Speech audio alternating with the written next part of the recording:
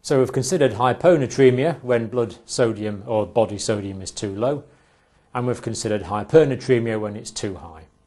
Let's now go on and think about disorders of balance of potassium. Now firstly we'll look at what happens when potassium is too low. This is referred to as hypokalemia. So low potassium is referred to as hypokalemia. Now this can occur in diarrhea and vomiting because we've said that potassium is lost through gastrointestinal secretions. It can also occur if there's long-term diuretic therapy where potassium is not properly replaced. It can occur in alkalosis where the blood is too alkaline, and it can occur if there's increased levels of the hormone aldosterone or aldosterone.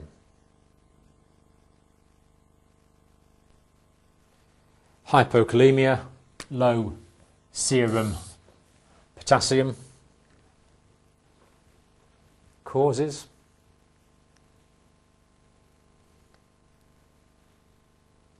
Let's think now about the effects of hypokalemia. Well, interestingly, very often there are no apparent effects. It's asymptomatic. There's nothing really to notice very often. Often asymptomatic, although there may be muscular weakness. There may be muscular weakness. But because of the disorder of the electrolyte imbalance across the cell membranes in the myocardium, then there can be atrial and ventricular ectopic beats, extra heartbeats, and the patient feels like they've missed a heartbeat. So there can be ectopic beats. And when it's more severe, there can be cardiac dysrhythmias, abnormalities of the heart rhythm. Let's think about treatment for hypokalemia. What do we do about it? Well, as in all the other things we've discussed, we need to treat the underlying cause and restore a normal diet. So a normal diet will contain plenty of potassium, particularly in things like fruit. Bananas have got lots of potassium in them. Fruit juices, tea.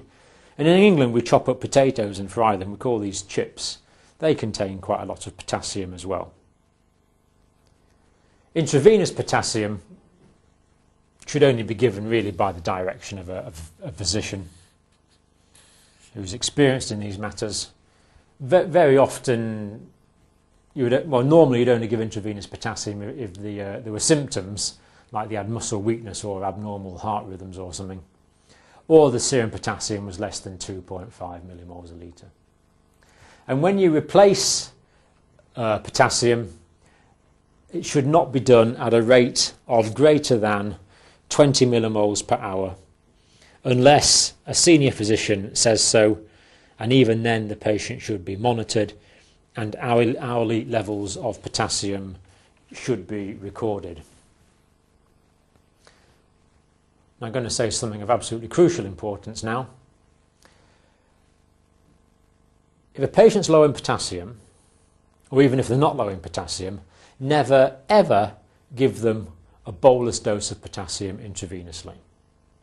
If you give a patient a bolus dose of potassium, whether they're hypokalemic or whether they're normokalemic, whether the potassium is low or whether the potassium is normal, the rapid change in the level of potassium can very likely lead on to a cardiac arrest. So even though the patient's short of potassium, if you replace the potassium too quickly, you'll kill them. So never ever, under any circumstances, give bolus doses of potassium chloride. Never ever do that. Let's emphasize that. Never give intravenous bolus potassium. Do not ever give bolus injections of potassium intravenously. You will kill your patient. Only give well-mixed infusions, slowly, under expert medical prescription.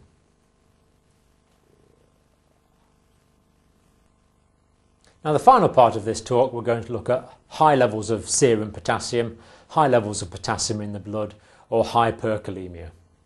And this occurs for two reasons. Firstly, because too much potassium is being released from the cells, or secondly, because of a failure to excrete potassium. The two possible causes. So, for example, failure to excrete potassium can occur in renal failure, if the kidneys aren't working properly and not excreting the potassium. It can occur from tissue necrosis when the cells die, if there's death of cells after surgery or after trauma. Because remember that inside the cells there's more potassium. High levels of potassium inside the cell, low levels outside. But if the cells die, the membranes lose their integrity and this potassium can leach out into the extracellular fluid from tissue necrosis, surgery or trauma. Hyperkalemia can also occur if there's acidosis. Just before we go on to effects, it's interesting to note that there can actually be a physiological raise in potassium after vigorous exercise, but this isn't associated with any pathology at all. It's quite normal, really. So let's think about the effects then, the effects of hyperkalemia. Well, if there's hyperkalemia, there can be a hyperpolarization of cell membranes in the myocardium. That means they become too polarized, because there's too much potassium outside the cell.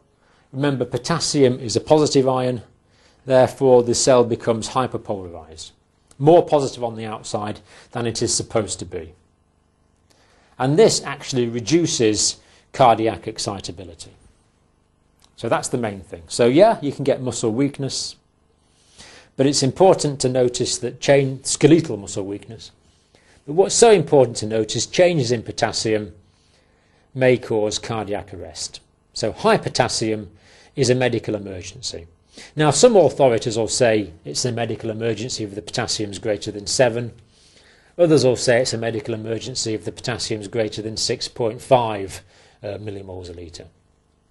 But the reason it's a medical emergency is if the potassium is very high, it can lead to an asystolic cardiac arrest. And as well as that, before that happens, you'll get progressive changes in the ECG.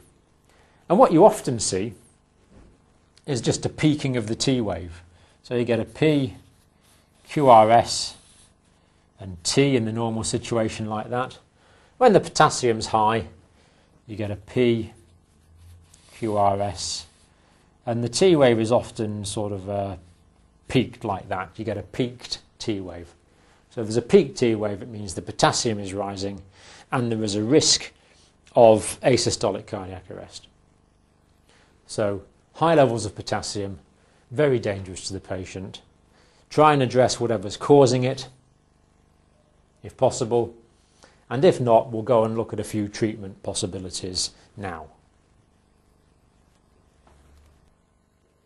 Now, if a patient's potassium is too high, if they're hyperkalemic, basically there's 3 lines of treatment we can follow. The first is we can give a calcium-based compound to protect the heart, a cardioprotective approach. The second is we can increase the amount of potassium that goes from the extracellular fluids into the intracellular fluids.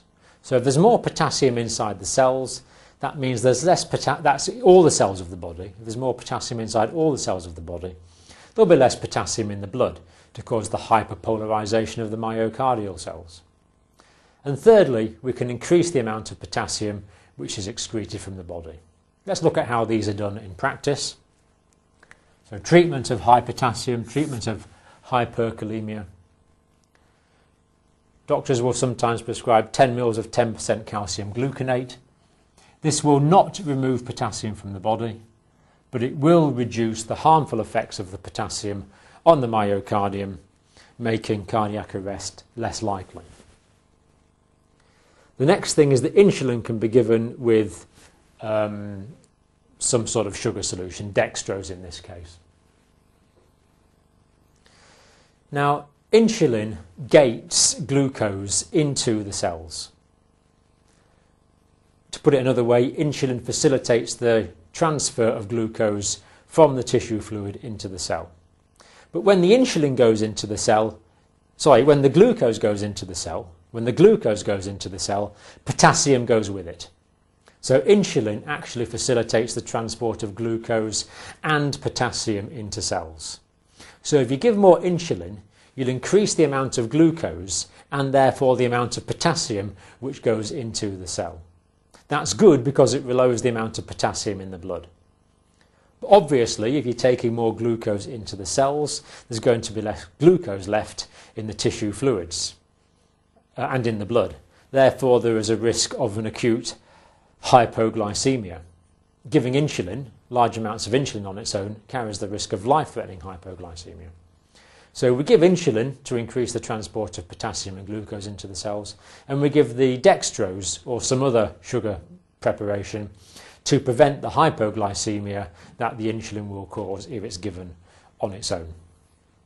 So insulin in this regime, 10 units, increasing the transport of glucose and potassium into the cells, therefore out of the blood, and 50 mils of 50% dextrose to prevent hypoglycemia. If this is being done, keep a very close eye on the amount of sugar in the blood, the serum glucose levels. Check it at least every hour, because there is a risk of acute hypoglycemia. So that can be done, but monitor the patient's blood sugar levels very carefully, and of course monitor the potassium levels very carefully. Calcium resonium, 15 grams orally up to 3 times per day with a laxative. The calcium resonium, when it's in the gut, attracts the potassium out of the capillaries, therefore out of the blood, and it collects in the gut. And if you give laxatives, you can wash it out, wash the potassium out. These are called ion exchange resins. Finally, perhaps the last resort is dialysis. Hemodialysis or peritoneal dialysis can remove potassium from the body. And it's important that if someone does have a high potassium, that it's not dropped actually too quickly, because again the disturbance in the balance can abnormally affect the myocardium.